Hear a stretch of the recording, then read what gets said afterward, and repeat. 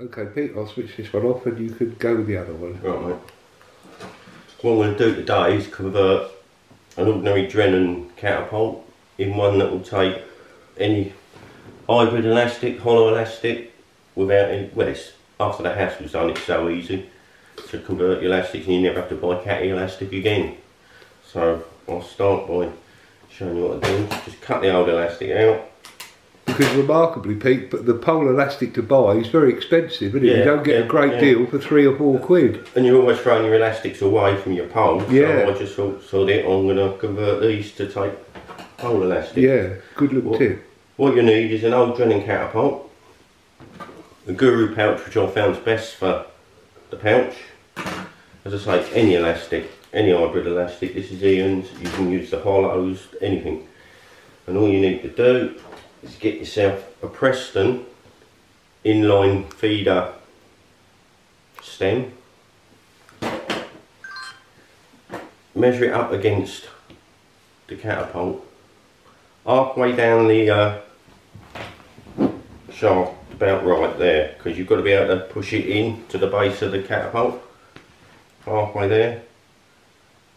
Yep. Mark it, and then get yourself a good pair of pliers or an hacksaw. I'm using these, it's just quicker. Cut it off.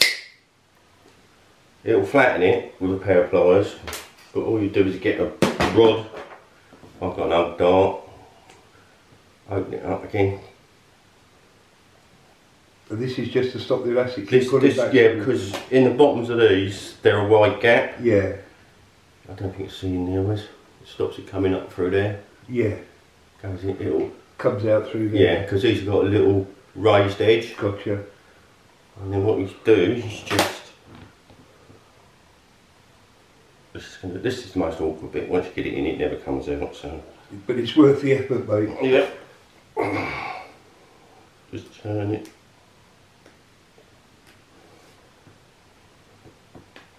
The Drennan catapult's the better one, but you can personally do it much.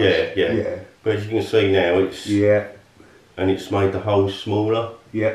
So it won't ever. You can't pull back. This is the most technical bit of it. But once that's done, it's done. And if ever you want to change them back, just push them out. Yeah. But no. And then all you do, it's so easy. It's butterfingers. Of course, these actual pouches are about a couple of quid. So yeah. I had these knocking about in a box. When I brought them, they were like 2 quid. They're the better ones. They're soft, flexible. You can do it with any pouch that's got that sort of fitting with the holes at the base. Oh, I see. Yeah. You see? Yeah. Because they normally have a pin that goes up through there. Yeah. But we're taking the pin out of the equation. Got you. And then once you get your pole elastic. Don't know what you've been doing with that one. No, as I say, it's just a bit of old hybrid we're kicking about. What would it be, about 16, 18, Pete? Yeah, I think this is 1820. This is it 1820? Yeah. And of course, by the power of the elastic gives you what you want your catapult to do. So if you don't want it to do more than sort of 10 or 12 metres. You can alter that to take a lighter elastic for your pole line or whatever. But I mean, it'll take hollow or this. All you do is work out that.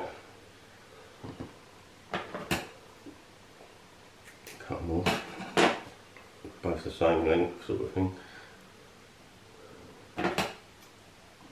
Give yourself a little bit more than you think you're going to need, because you've got to tie knots in it, right? Yeah.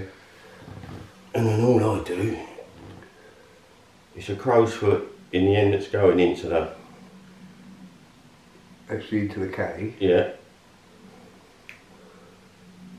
Get it round there.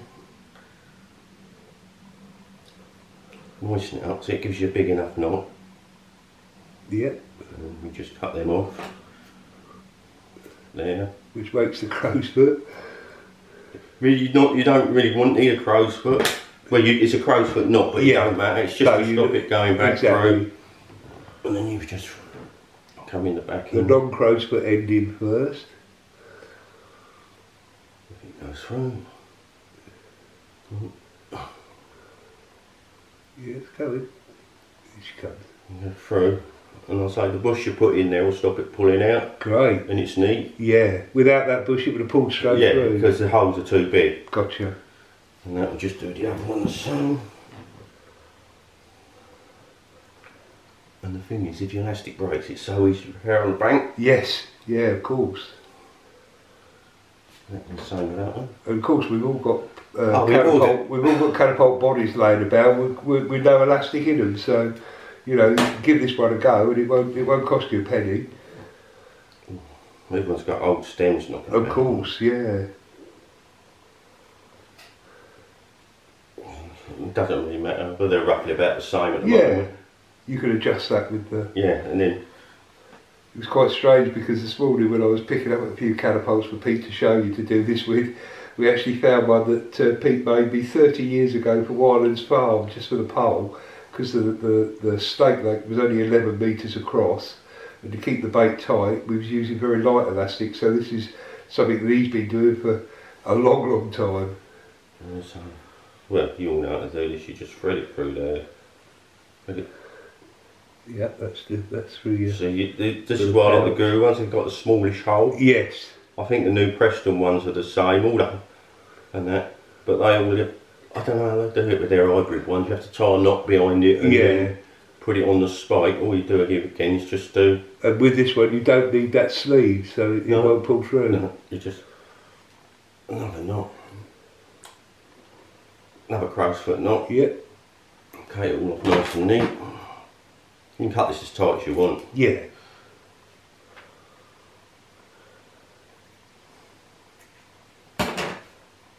And then that'll go up there up to that, yeah. Pull up through that knot. Look at that won't move. So, we're 3/4 of the way towards a new catapult. Yeah. I mean, I've converted all my adrenaline ones now to this. Yeah. Because we all go, oh, catapult elastic. Well, as I say, go and get some, but you get... You know, even buying it on the internet, you're still paying £3 for basically about a metre of it. You don't get 2 catapults out of it. All you do is just hang the catapult there, where you'll play about with it until you get all the same sort of length. Yeah. I mean, if you don't get it, you can always untie the knot and start Have another go. Just hold it roughly where you think it's going to be. Do what you make crow's foot.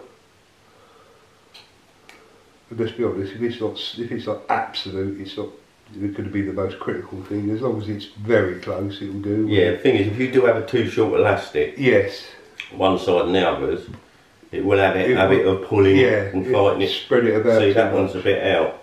See it? Yeah. So all you do is just put a knot behind this one. I'll take up the slack. Yeah.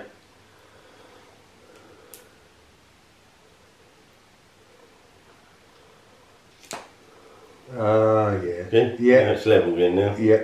And that's... Look at that, yeah. Don't undo your crow's foot, just tie knots in front of it. Yes, yeah, just take up that little tiny thing. And then it's good hang straight.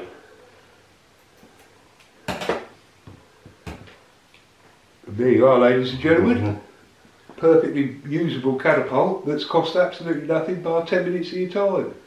And that will propel maggots and pellets more than far out. Yeah, well you can just, as I mean, you can go down to a really lighter elastic in these. Yeah. And it will still hold in now. Brilliant.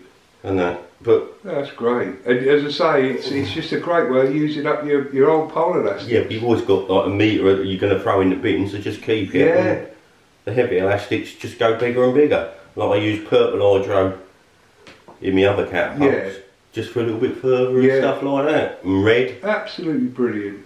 Thanks ever so much for that, Pete. That's a really good tip. There'll be loads more from Pete this year because he's going to be doing a lot more fishing with me at our club lake. So we'll be doing a few matches together, Wagler matches and God knows what. I'm prepared for a beating, so I'm quite happy about that. Hope you enjoyed the video. Please subscribe if you like it and see you all again soon. Yeah, and I just hope you don't watch this video because it's in the front room.